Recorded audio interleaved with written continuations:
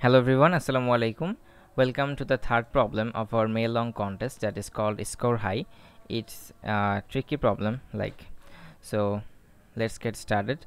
Our chef is taking a tough examination. Okay, our chef is now an examiner. Okay, the question paper consists of n objective problems and each problems have 4 options like MCQ type questions A, B, C and D, out of which exactly one option is correct. I'm sure it's a MCQ type question. Since chef didn't study for the exam, he does not know the answer of any of the problems. Okay, like me, chef was looking nearby for help when his friend somehow communicated the following information. Okay, who is the author of this problem? Utkarsh ADM. Okay, thank you, bro. Okay, now the option is exactly NA problems have option A as the answer. Okay, exactly NB problems have option B as the answer. Okay, like note that NA plus NB plus NC plus ND equal to N. That means we have NA problems, we have NB problems, and total 4 problems equal will be N. Each problem is worth exactly 1 mark. That is, each problem has 1 mark and there is no negative marking. Thank you, I love it.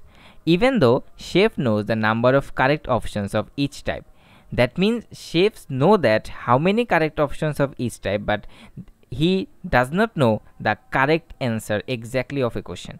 Based on the given information, find the maximum mark chef can guarantee if he marks the answer optimally. Okay, fine. Our input format is first of all test case as usual, and then first line of each test case contains an integer n denoting the number of problems. That means the n is the number of problems, how many problems we have, that is n, and the sum of na plus nb plus nc plus nd equal to n. Okay, second line of each test case contains 4 integers na, nb, nc and nd as mentioned in the problem statement. Okay, now what will be our output of this problem? For each test case, output the maximum marks chef can guarantee if he marks the answer optimally. Okay, fine.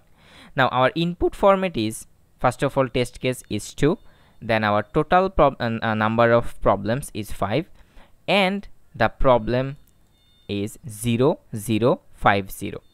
Then the output for this test case is 5, and then our total number of problem is 10, and the option is 7 1 1 1 and the result is 7.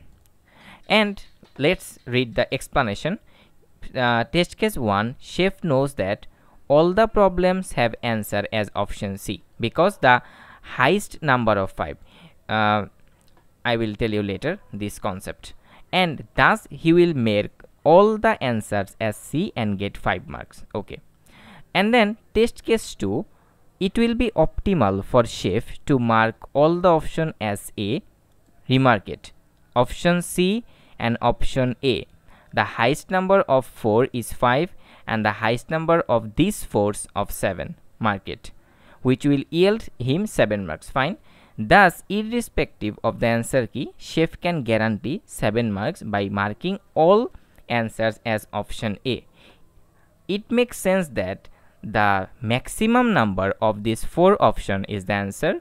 The maximum number of these 4 options is answer. Okay, now go to the code.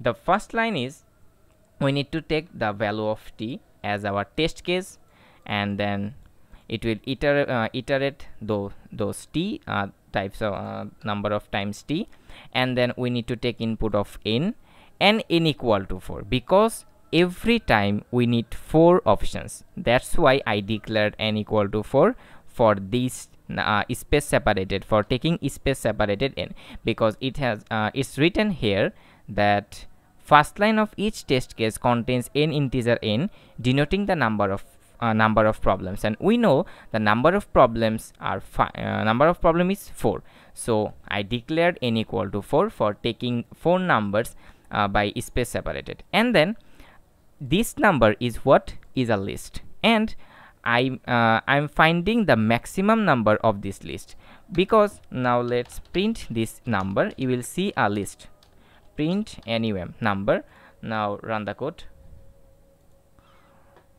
Okay, sorry, this is not, I want to run the code score high. Yes. Okay, now the option input, I'm going to copy it and paste it here.